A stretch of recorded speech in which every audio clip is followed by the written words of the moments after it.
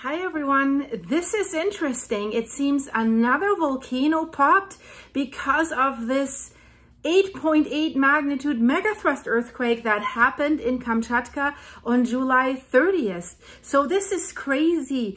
And this is crazy because we know on the Pacific Ring of Fire, there's other areas where all these volcanoes are. And let's say there's another big earthquake somewhere else on the Pacific Ring of Fire. We know what to expect. Hint, hint. I'm talking about the west coast of Canada and the US, where we have volcano after volcano, and we have that Cascadia fault, the big one looming. They say this is overdue. So Kamchatka in Russia, this was quite the deal, this earthquake, when it sent tsunami waves all over the Pacific. And I've reported about this. Volcano after volcano was popping even after centuries of dormancy. So the issue is also on the Kamchatka Peninsula, and that's why probably more volcanoes are being triggered. We've got these strong aftershocks. We've got a 6.0, 6.1, depending on which agency says it.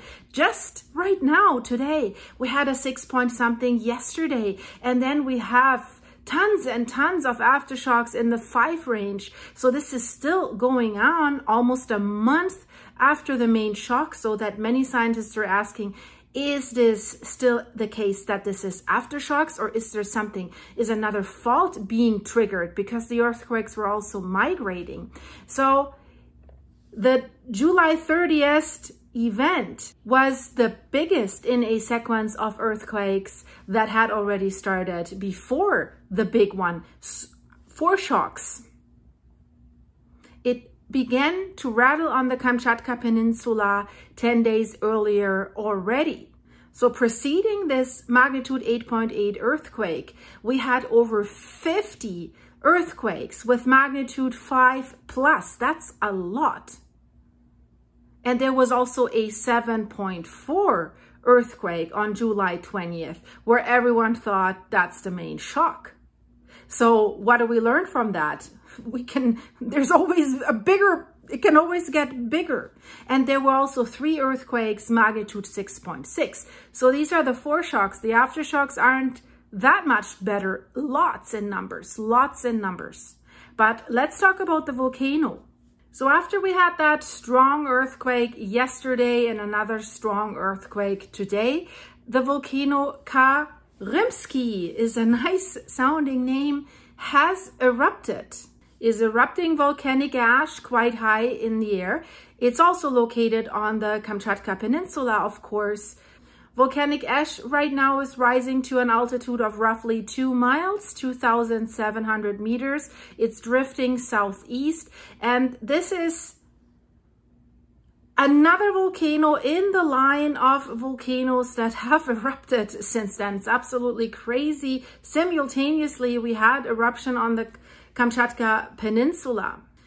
Of course, Karimsky is sporadically active, and there were also other volcanoes that were already active when the 8.8 happened. But what was clearly seen, that the ones that were already active have clearly intensified their activity drastically after the earthquake. So with Karimsky, since it's been sporadically active, we can say with 100% certainty that the earthquakes are the only reason why it's showing activity. But also, again, what we can say here, the increased activity. I mean, if it's already active, but then the shaking seems to have triggered some more. It has triggered really dormant volcanoes, and it has intensified already active volcanoes. For example, Bezemiani, same thing like with Karimsky here. Shiveluk, same thing, has already been active. I've reported about this quite a bit, but then it was really spewing ash up in the sky.